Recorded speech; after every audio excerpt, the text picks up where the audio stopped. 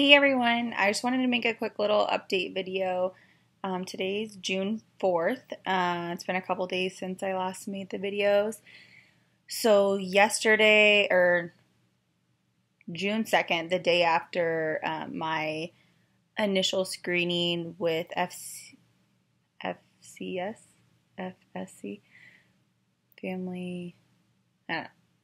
So my initial screening with basically the family therapist, I need to figure that out, what that is. But anywho, back.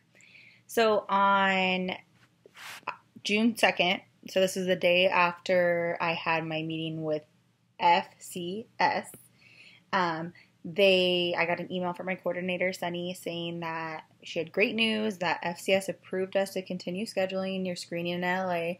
There are a few more things we need to take care of locally before we get to those steps, to include finding your parents on this journey. I would like to schedule a video call with you and me to go over matching and some local lab work we need to send you for. Blah, blah, blah. Can we please give me a good time? Basically, we need to do another video meeting. And then, so we did that. So we made actually an appointment for just the next day because I happen to be available in the morning.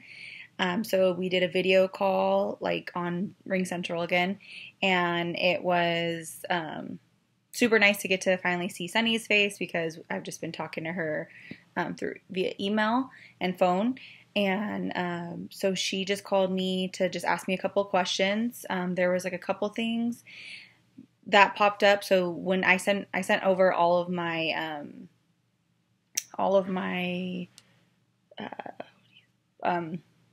history of my labors and my pregnancies.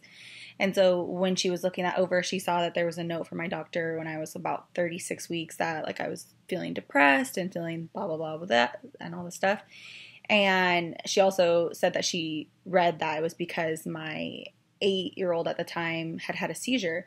And so that had happened. My son had a random seizure. He'd never had him before. And it was literally like the scariest thing in my life. Like, I didn't sleep for weeks because I was so afraid something was going to happen. I thought like maybe he had this like brain tumor. And so it was just a lot of unknown until we finally figured out that it was like he just has a brain wave that he's prone to have seizures. And I won't know if he's going to have another one. He hasn't had one since. But it was really scary. And I was 8 months pregnant. I was feeling very overwhelmed that I was going to have a newborn and like maybe this new diagnosis of my son.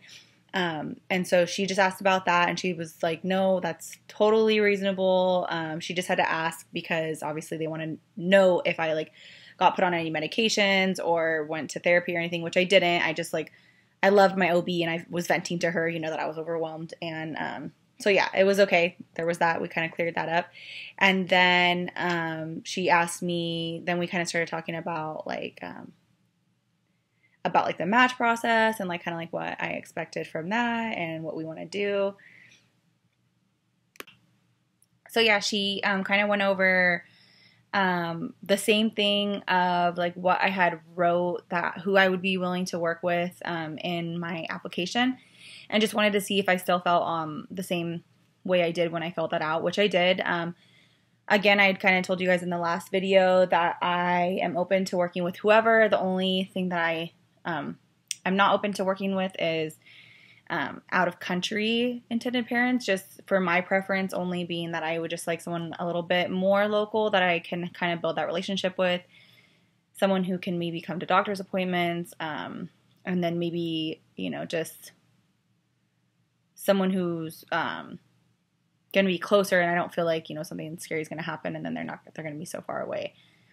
Yeah. But so then she just asked me like about like the same dads and having 2 dads be my intended parents, which I told her like obviously I would love that. That was my first kind of hope for intended parents.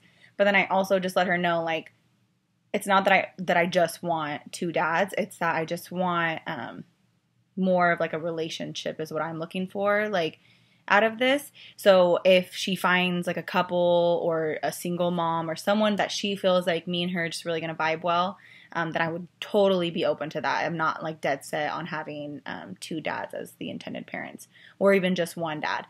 So yeah, so we just kind of went over that. Then also she went over kind of like the tough questions, which were, you know, if the parents would want to terminate the pregnancy due to like medical terms, like say that there's something wrong with the baby medically, genetically, anything like that. And you have to say whether you're okay with that. They want to know if you're okay with termination if, say that they implant 2 embryos and then it, splits and then there's 3 embryos and then the parents feel like it's not safe and then they want to terminate one of those babies. You have to say like whether you feel comfortable doing that. They ask if, you're okay with like an amniocentesis and, I feel like I said that wrong, amniocentesis. But yeah, they want to know if you're okay with like stuff like that. And I just said that I'm okay with the amniocentesis. I can't say that word. Because I just, if it were me and I wanted to do that, I would like to have that option. So obviously I want these intended parents to feel the same way that they have these options.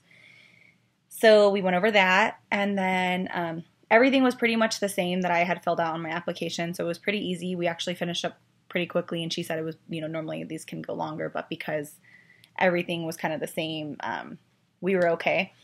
And then I'm trying to think like what else we talked about.